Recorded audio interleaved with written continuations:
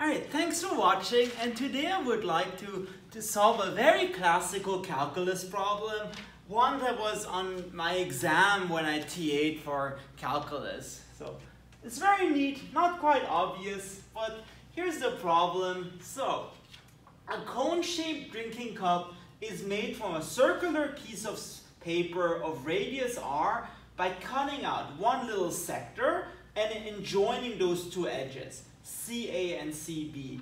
And the question is, let's find the maximal capacity of such a cup. And the idea is, you have, let's say, a piece of paper where you cut out a little triangle and you try to join the edges. And that should give you some sort of a paper cup.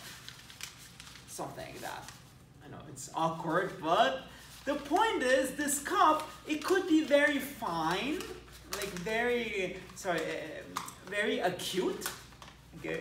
In which case the cup, well, it's very high, but the radius is small, so maybe the volume isn't that big.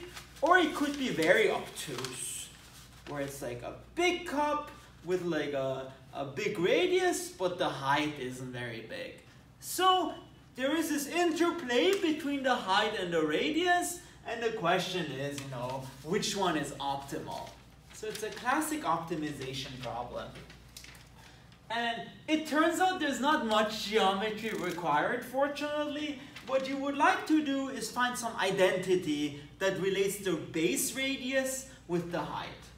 So suppose we take this cup and we turn it into a paper cup, then it looks something like that, where the height here, we call it little h, and the base radius is little r. And the question is, what is this thing? Well, notice it's precisely this length r. It's just the slanted height of this, and this is r.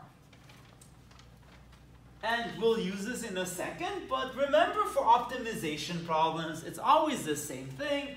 Draw a nice picture. Second, find some function to optimize. And what we want to do, we want to find a maximal volume of this.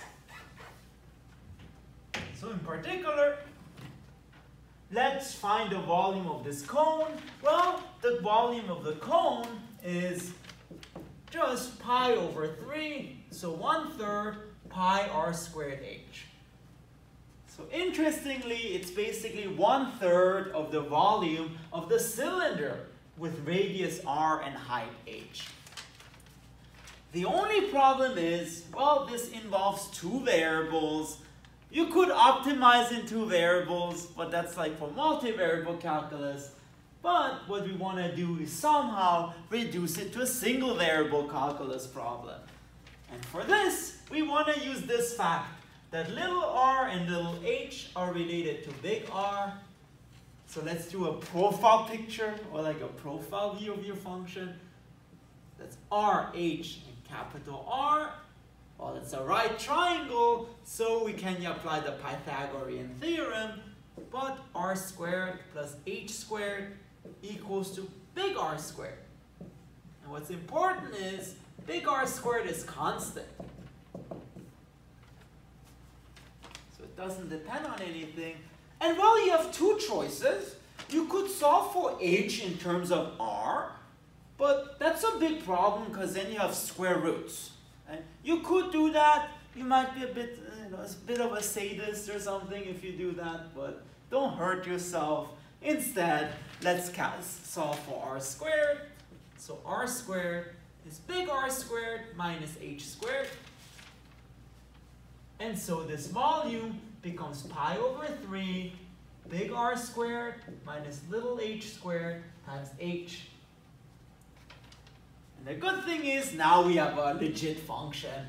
So our function becomes pi over 3 big R squared h minus pi over 3 h cubed. Pi over 3 big R squared h minus pi over 3 h cubed. And so in this case, f of h becomes pi over 3 r squared h minus pi over 3 h cubed.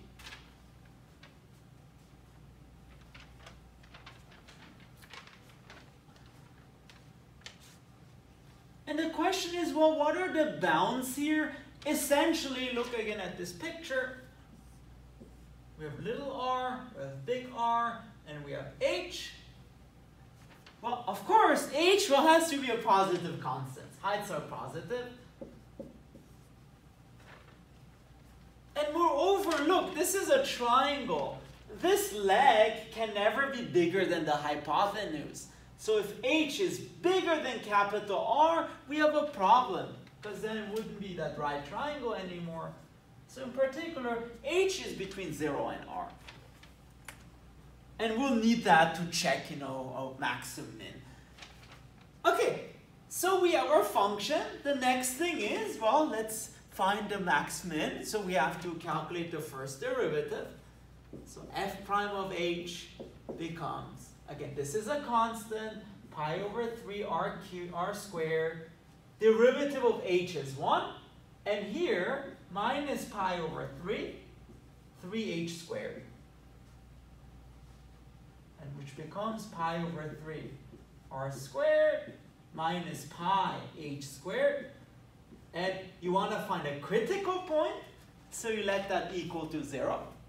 And we get pi over 3 r squared equals to pi h squared.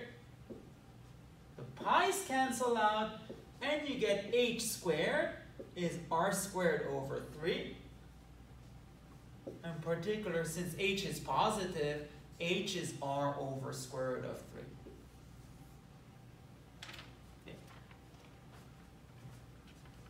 Now, it's possible, so we found a critical point, it's possible that this is, actually a minimum, or even a saddle or something. So we have to check also the second derivative, which is not too bad.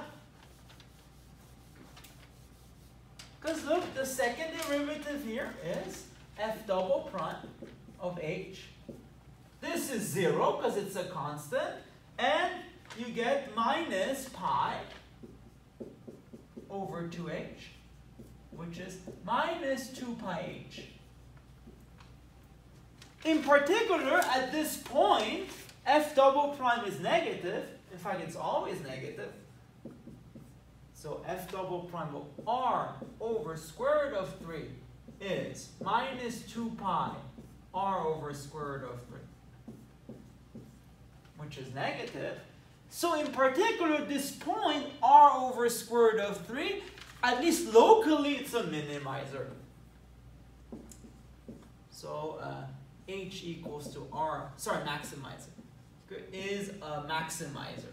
So a point where it has a maximum. Because the function, essentially, it looks concave down here.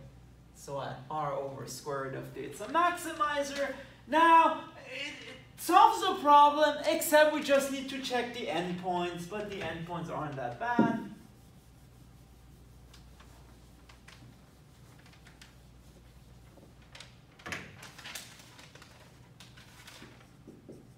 Endpoints, well, f of 0 is pi over 3 r squared 0 minus pi over 3 0 cubed, which is 0, and 0 is not a max. Because for all the other values it's positive. So there's no way it could be the biggest value. And also f of h is pi over 3 r squared h. Sorry, not f of h, f of the other point, so f of capital R. So it's pi over 3 r squared r minus pi over 3 r squared, r cubed, and that becomes pi over 3 r cubed minus pi over 3 r cubed, which is also 0. So it's also not a max.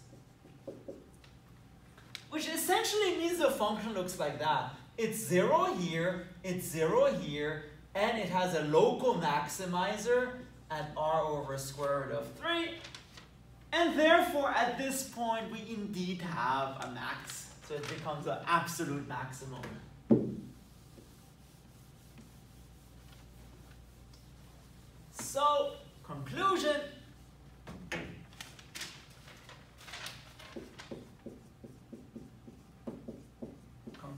So h equals to r over square root of 3 is an absolute maximizer.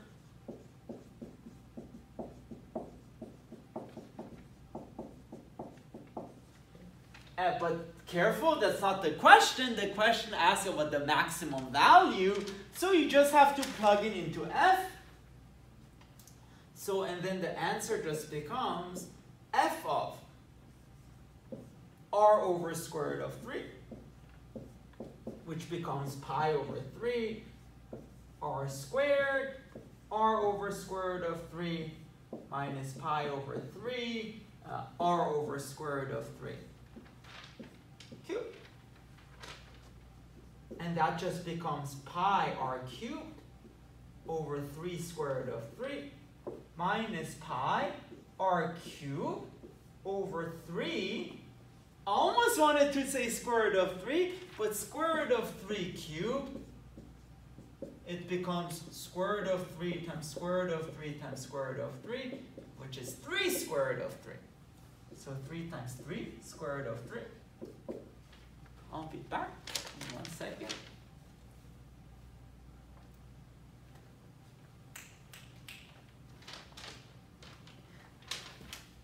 And I'm back.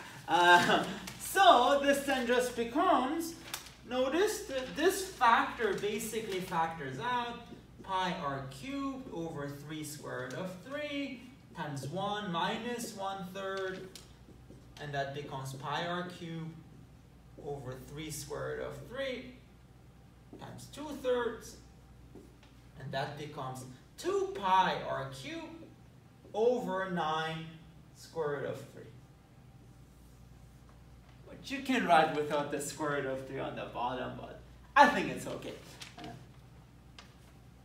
I heard like the reason people don't like squares at the bottom, so first of all, it simplifies some formulas, so that's okay. But also because before calculators, they had trouble calculating 1 over square root of 2 or something. But it turns out for some reason, again in the olden times, you know, like 30 years ago or something, it's easier to calculate square root of 2 over 2 because you have square root of 2 and you just divide it by 2. Whereas calculators, you have trouble dividing 1 by an irrational number. So honestly, at this day and age, it doesn't matter which one you put. Well, sometimes it does because it simplifies stuff. But that's why it's still a good answer. Okay, so it turns out that for some reason the maximum capacity of the cup is that, and it's attained at h equals to square root of r over square root of 3, and also r becomes just something like square root of 2/3 r. So it's not a quite nice answer, but still pretty cool and very non-intuitive. Alright, so if you like this little calculus extravaganza and you want to see more math, please make sure to subscribe to my channel. Thank you very much.